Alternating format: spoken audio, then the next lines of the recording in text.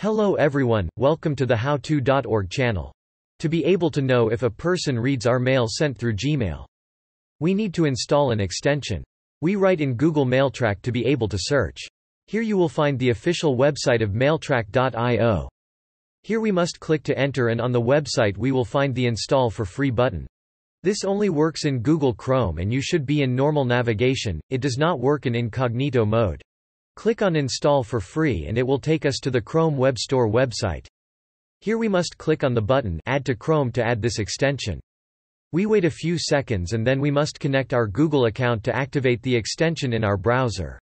We click on the button Connect with Google and wait few seconds. Then we will enter to our Gmail. I will click in the first. Now we must click on Allow, and after this we will see various options of the extension with payment plans.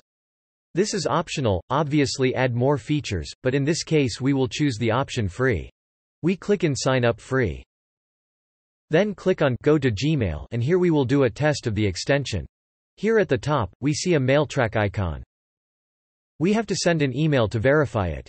Click on Compose and write the Gmail. I will write one that I have open in another window. I'll put any subject and message. Here is Send notified by MailTrack. We click on Send. Then we'll click on the Sends folder and here we'll see in our message that only one check appears in green. This means that it hasn't been read yet. I'll go to the other Gmail window and open the message. Here in the message, the other person will also be notified that we are using MailTrack. We go back to our main mail and need to refresh the Sends folder.